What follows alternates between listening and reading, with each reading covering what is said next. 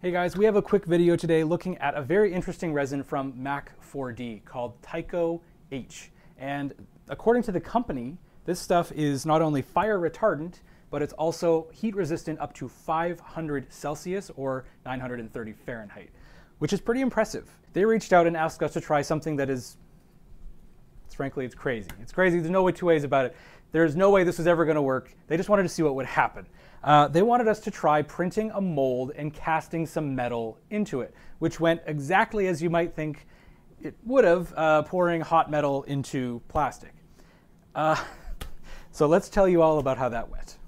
We chose this design because, from the little that we do know about die casting, designs have to be a uniform thickness for the best results.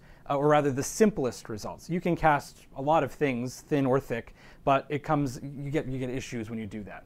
And we also didn't want to do something super boring, just like a sphere. So we tried to do something a little bit more festive with the springtime. So we went with this bunny peep. So as I've already alluded to in this so far, this is not a good idea. We are doing this as casting working professionals. We have a fully ventilated system. We had fire extinguisher on site. We had help doing this. I do not recommend you try this in your backyard, in your garage, in your basement, anywhere at all. Just don't do this, okay? This was a fun project to try, but this is in no way something that should be done by anyone who doesn't know what they're doing. Die casting is pretty much done cold by comparison to other methods of casting that we're more familiar with, such as lost resin or lost wax casting, where the mold is typically very hot, like 1000 Fahrenheit. In this case, the mold was just warm enough so that we didn't create like a condensation explosion when we poured the hot metal into it. But that's, of course, best done when the die material itself is also made of metal, so you can have it a little bit higher. This plastic was like warm to the touch at best. We couldn't really do a whole lot. I did use a flame torch to preheat it, but I didn't get any temp readings. Either way, I knew that I could handle it physically, so it wasn't really the best situation for die casting. That's one big ding against this particular viability for casting metals into it, because you can't really get it to the point where the metal entering the mold can fill those details. Another big problem with this whole method, this whole idea, is that being a jewelry focused channel, the typical selection of metals that we can handle, like bronze, silver, gold, are all pretty much out of the question in terms of melt temps. Well over double what this material is rated, so we did have to get a little bit creative. Anyone who's been following this channel for a very long time, I don't know how many of you are actually out there, you may recall a video that we did in ye old days where we built a foundry where we were trying to melt some aluminum. So we dug up some of the aluminum pucks that we had from that build, and we decided to use that as our metal. The casting temp of aluminum is quite a bit higher than what this material is rated for, at about 650 Celsius or about 1300 Fahrenheit, but the list of safe low temp materials is very slim below aluminum. Lead is obviously out of the question because it's unsafe, and the melt temp of that is 295 C, which really wouldn't have been too much of a challenge for this material. Pewter is much safer, and it does melt around 330 Celsius, but again, it's not a huge challenge for the material, and I wasn't really able to source any reliably in time for this video. Tin is even lower than that, 235 Celsius, not high enough to challenge. And then there was zinc at about 420 Celsius, but this is a very hard material to work with due to the rapid oxidization that happens, which can cause major health problems, and we're just not set up for that. And just to reiterate the safety component of this channel, we're all about doing things in a way that makes sense for a business practice. Occasionally we throw something at the wall and see if it sticks, and we can just see if we make it work. But if it doesn't make sense long-term business-wise, ultimately we don't push it any further. Anyways, this was a very tough one, any which way you look at it, because it's not really meant to be done. Die casting can be difficult when you know what you're doing and when you have the right materials, and this experiment really doesn't, none of those describe this experiment at all. So what exactly is this material good for? Well, in the time that I've spent printing with it, I came up with these. These are two-part molds that I designed in CAD for injecting or even just hot pouring from the top custom-sized wax sprues. For one of the jobs that we were doing, we had to have something very thick and heavy for the center column.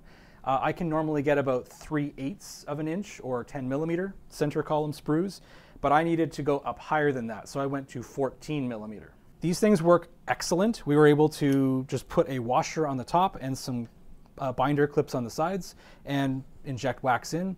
The surface finish of it is glassy. It's beautiful. You don't have to do any kind of silicone mold spray, so that's excellent as well. We also did some different shaped sprues. These ones are, they're like a double wide because we needed to have more material flow into the cavities, but we didn't want to have more sprues. I don't know how to describe it, but we needed that shape of sprue, so just go with it. If you guys out there are familiar with casting with fine silver, then maybe this makes some sense, having large sprues to feed into that material. These were also the first prints that we actually got to work with this particular resin. Something about this material that is incredibly frustrating, let's put it that way to be light. Something incredibly frustrating about this material, because of all the fillers that they've added into the liquid to make it heat resistant and stable and tough, it is so hard to print. I cannot emphasize that enough. I did find ideal settings after I had burned through most of a bottle, so that was a big problem. The other issue is that this material doesn't really follow the typical milliliter to weight ratio. So if it was saying that my print would have 170 milliliters of material, it would actually use up a lot more than that, and I believe it was because of that filler. It's the opposite way of most casting resins. Casting resins tend to come out a little bit lower in terms of their milliliter weight to metal ratio. This one was much higher. So anyway, the point is that we burned through these bottles very quickly. They did send us 2 bottles, and I am now completely out of it. Another really good use for it would be molds. So these particular ones are for RTV molds. They're frames. You put pieces of glass on the side and then you pour the silicone in the top. If you were to do vulcanized molds with the Tiko-H that can stand, I think the highest vulcanized rubber that I've ever used is 350 Fahrenheit, and there are others that are much lower. You could in theory print your own vulcanized mold frames that can go into your vulcanizer, withstanding that heat and the pressure. You could have debossed information on the molds so that you would have a place like a logo or something for an artist that you're making the molds for. There's endless ways that you could customize the molds, so that would be a really useful tool in our space. So one of the questions that we see on Reddit often is there a material that we can use to cast into again and again that won't degrade, that you can use with low temp materials, much lower than aluminum, to create whatever you want over and over? Is there a material that actually fits that bill? So going back to that statement we made about making sense in a business sense, this material is $270 US per 1 kilogram bottle. So if you're doing low temp metal castings into alternative materials, it could still likely be more cost effective for you to research the high temp silicone or rubber materials used in like enamel pin factories. Unless you have a very high markup item that you're selling, you're probably not going to be able to recoup the cost of this material or benefit nearly as much as some of those other ones. However, if you're in the higher markup space or industrial, where you need to have a high temp product that's really hard to get, or it was custom, then this might be a solution for you, because you can just have the CAD design, print it, make adjustments on the fly. $270 a bottle in industrial terms is actually pretty manageable. There are applications for it. I just don't see it in the die casting method. That's just not really in play here. So thank you to Mack4d for sending us a couple bottles of Tiko-H to play around with. It was very interesting to kind of do something really different for once. We don't really get a chance to step outside of the typical casting too often, so that was kind of fun.